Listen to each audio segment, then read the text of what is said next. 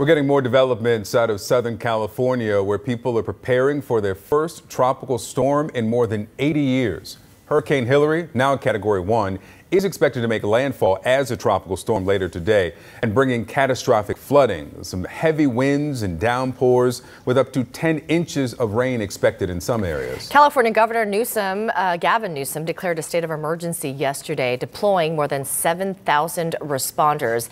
He's been pleading with residents to try to stay safe during what officials say will be the wettest tropical cyclone in state history. Please listen to emergency personnel, local officials.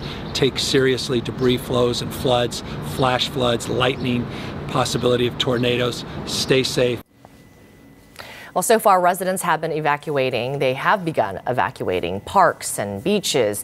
They're closing, and first responders are bracing for dangerous water rescues. Let's hope people stay out of the water as they have been warned. Let's go back now to CNN meteorologist Allison Chinchar. Allison, let's talk about the flood threat from the storm, because officials in the southwest region are really trying to drive home the point that it is the rain that could pose some threats. Right, that's right. I mean, yes, you're going to have a wind component. You're going to have other components to this, but the rain is really the biggest threat out of this particular system.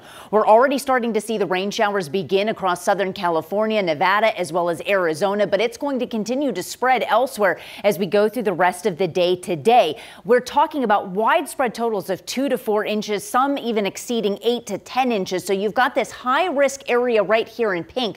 Surrounding that, a moderate risk, that includes Las Vegas, Los Angeles, and San Diego. And what they're talking about is the potential for excessive rainfall. I know you hear 2 to 4 inches and you think, gosh, that doesn't sound bad, especially if you live east of the Rockies. But take this into perspective.